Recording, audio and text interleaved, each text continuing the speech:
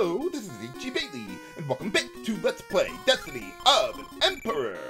Today, I want to switch around my weapons between Zhou Yu and Lu, because I'm mostly going to have Lu using tactics here, while Zhou Yu is mostly going to be handling the physical attacks, so I might as well give him the stronger weapon as we begin the assault on Guang Ling Castle. For boss time! Against Zhang Liao and Cao Zhen. Now, Zhang Liao is by far the most dangerous enemy in this battle, not only because of his really high stats, but also he has access to Jamian and Ensha. And I would like to recruit him as soon as we can, but I'm not going to be able to do that for quite some time, unfortunately.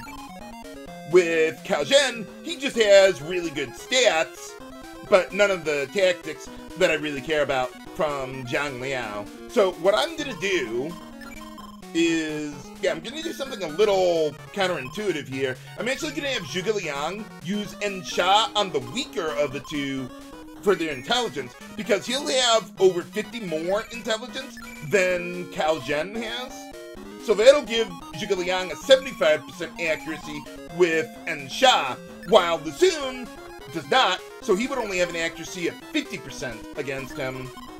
And against Zhang Liao, both of them have between 10 and 49 intelligence more than Zhang Liao, so either of them are going to have a 50% accuracy against him, so I might as well send Lu over there.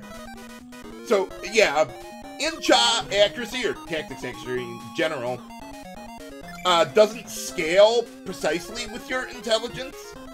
So there's certain benchmarks like that you want to watch out for. That's also why I wanted most of my generals to have at least 167 intelligence, so that everyone, or most of them, would be between 10 and 49 intelligence more than, or less than Zhang Liao would have, so that way he would only have a 50% accuracy against most of us, except Taisi Se, who he would have 75% accuracy with his own Ensha.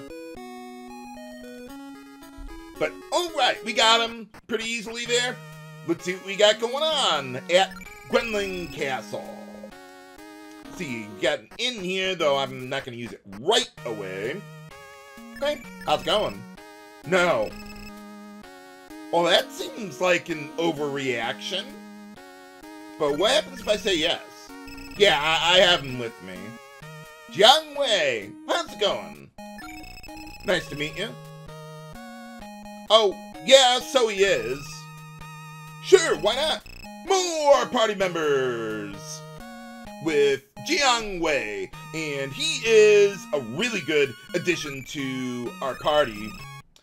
But yeah, unfortunately, with most of the generals in Chapter 8 so far, because of, well, you remember, they were saying how Cao Pi has eyes everywhere with his family, and that's to prevent them from betraying them and joining our side instead. So I like that bit of realism they added to that. Let's see, I think it's up here, what that guy was saying there. Oh, no, I guess it's down here.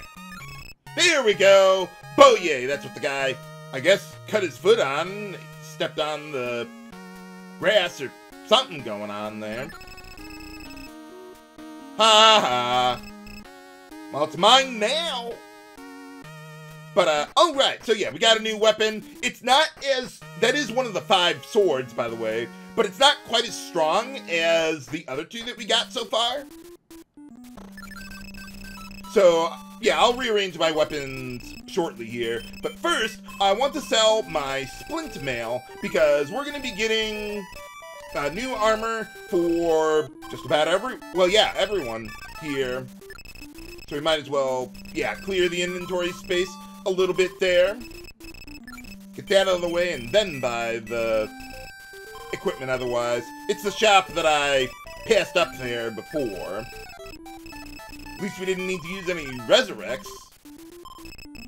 But, yeah, let's get that.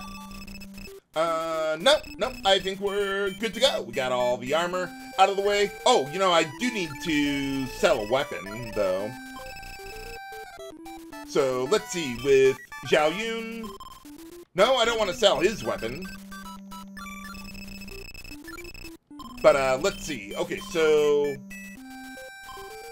Yeah, how about we just get rid of your crossbow there? That'll be fine.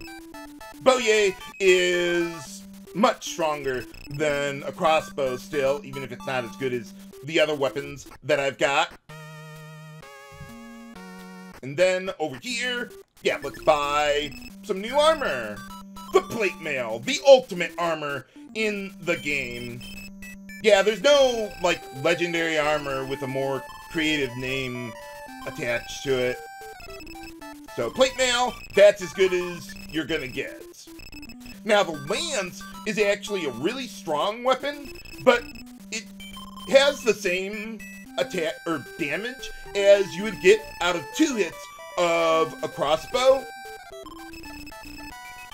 Except it's only in 1 hit. So, the advantage you would get out of the lance is, like, you could use a power pill and apply it to all the damage, but I don't think that's really worthwhile for such a niche use.